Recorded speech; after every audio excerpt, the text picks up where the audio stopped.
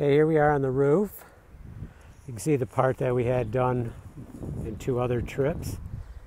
And this over here. So this trip we ripped off all of this and down to here where I'm standing.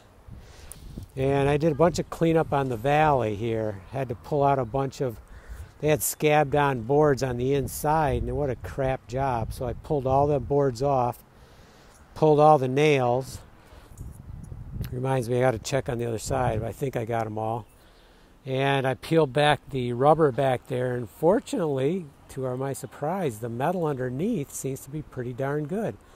So the rubber's going to stay on for now, just like it did here. But eventually, I want to pull the rubber and gecko it.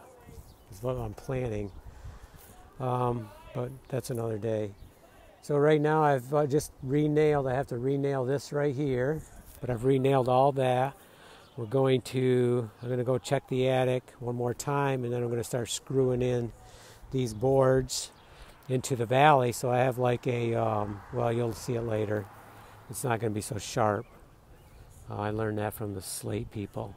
Okay, time to get back to work.